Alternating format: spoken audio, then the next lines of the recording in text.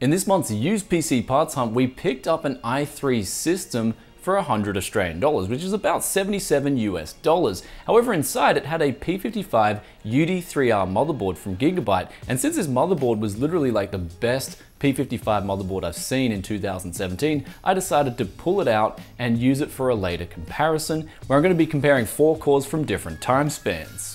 Though now this PC was missing a motherboard, I decided I would do something crazy, since the only part that I didn't like in this build was the power supply, which is a next-gen 600 watt power supply with only 25 amps. And now when you see a power supply like this, seriously do yourself a favor and do not use it. It is actually dangerous to use something like this. It's a really crappy power supply. They over advertise the watts, when really what you're looking for is a strong ampage on the 12 volt line. If you have this from a decent manufacturer, you should be good to go. But if you don't use a power supply like this one, which is called a next gen, you not only run the risk of giving your PC parts bad voltage, but also run the risk of blowing up the power supply if there's too much power being requested from it. And in that case, when that blows out, you can also risk blowing out your PC parts too.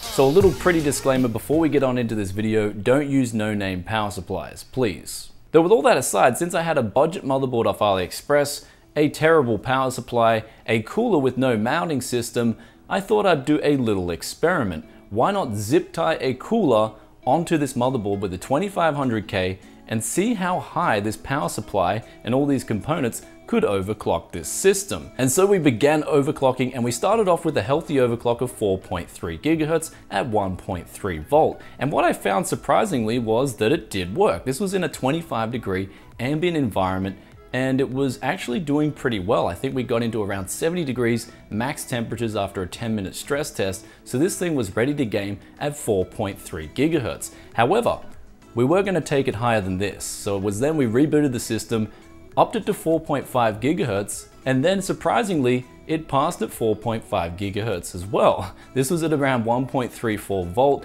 Keep in mind, this power supply is supplying terrible voltage, and the MOSFETs on this motherboard aren't the best. So I was actually surprised that this thing was kicking it at 4.5 GHz, and it did so with reaching a maximum temperature of 90 degrees. So we were pretty much reaching our maximum threshold at these voltages and at these overclocks. However, we decided just to try 4.7 GHz, see if it would even boot, and it was at this stage I realized I'd hit a brick wall. It would fail to boot, it just gave me error messages. I did get to a blue screen, however, with about 1.39 voltage. I didn't want to take it any higher, as this power supply would probably blow up at this stage. I did actually smell some smoke, a bad smell. Now, if you guys are using a cheap power supply, and if you're in a pinch, for instance, if your main components in your rig for whatever reason have broken down, you've sent them off for RMA, and you need something to get you out of a pinch, and you have a bad power supply lying around, you have an old motherboard, a CPU cooler that doesn't fit, then this may get you out of danger. Just keep in mind, if you decide to do that, seriously don't overclock your system. And also, while we're at it, if you smell something bad coming out of your system, even if it's a decent power supply, you have the best of the best, seriously turn your system off straight away. Find out where the smell is coming from and stop using that part, or you may have to fix something. Something may be shorting out. In the past, I've had one of these cheap power supplies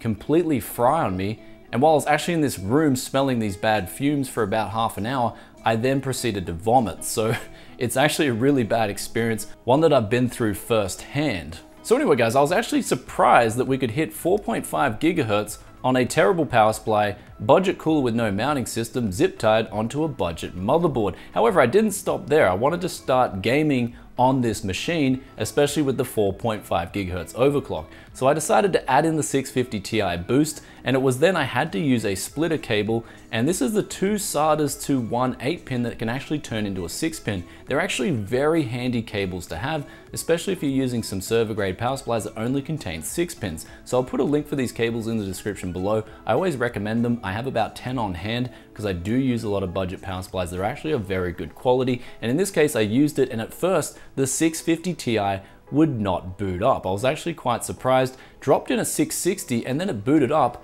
and then I put the 650 Ti back in, and it was at this stage that it booted up for some reason. So I decided to do some gaming stress tests, and of course the first game that came to mind was Crysis 3. This thing does tend to max out a power supply for regular gaming usage. It's actually a very accurate number and does use more power than a Firestrike combined benchmark. The only game that uses more power than Crysis 3 is Mafia 3. But in ways, I only consider Mafia 3 one of those terribly optimized games that's just a bridge game until Rockstar decided to release the next Grand Theft Auto sometime in 2025. Anyhow, I started playing Crysis 3 at 1080p high settings. The frame rates were terrible, there was frame spikes, the 650 Ti boost just couldn't simply handle Crysis 3 at 1080p. But on that note, we did score up to around 165 watts power draw from the wall. So I was actually quite surprised that some combo like this, again, on this terrible power supply, was actually doing quite well for wattage, because something like this wouldn't even be 80 plus rated, it'd be something in maybe 70% region. So that did a good job of using little to no power. But when we decided to change over to a game, PUBG, I know people would want to know, how does the 650 Ti boost run on PUBG? Well, the answer is actually quite terrible. And since I recently tested the 660 Ti, that was really good. That could run PUBG at 1080p very low at around 60 FPS.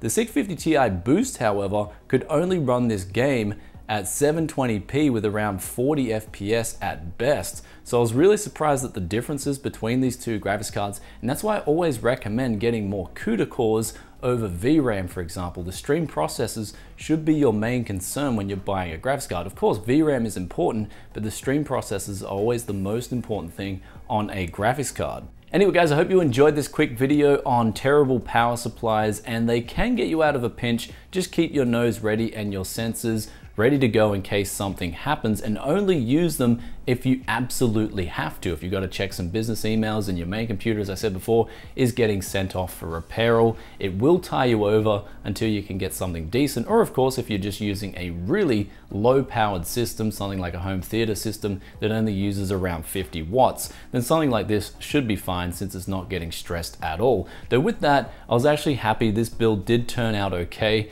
I was expecting the power supply to do a little worse than it did. It actually didn't do too bad in general. Nothing blew up.